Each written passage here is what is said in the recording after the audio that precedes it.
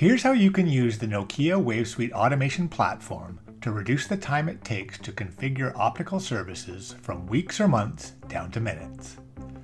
Let's say we're a service provider who received a request for a new 800 gigabit connection between Los Angeles and Seattle, shown here in the WaveSuite Planner application.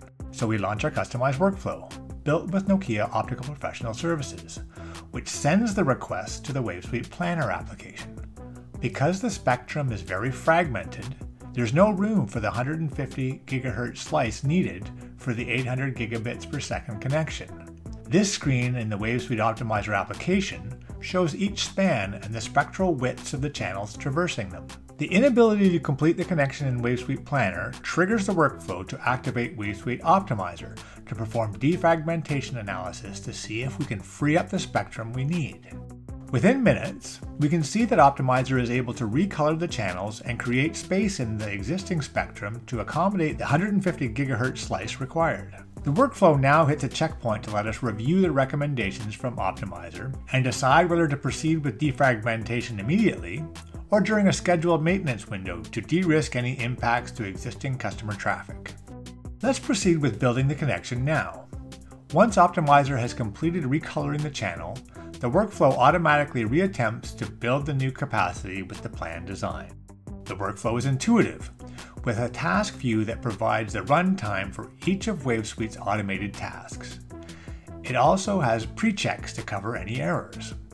Once WaveSuite updates the planned design with the new infrastructure connection and completes the feasibility analysis, the integrated flow-through provisioning passes the information from Planner to the network management application, WaveSuite NOC.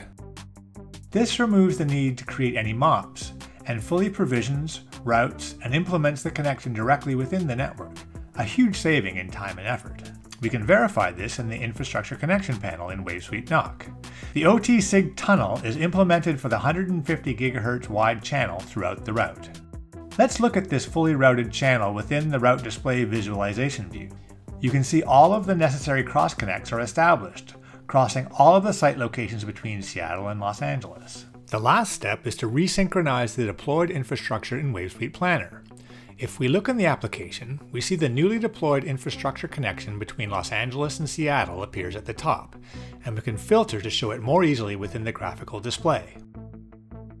And there you have it. The entire infrastructure capacity creation process only takes about 10 minutes in real time, compared to weeks or months when using manual processes. Visit our website to learn more.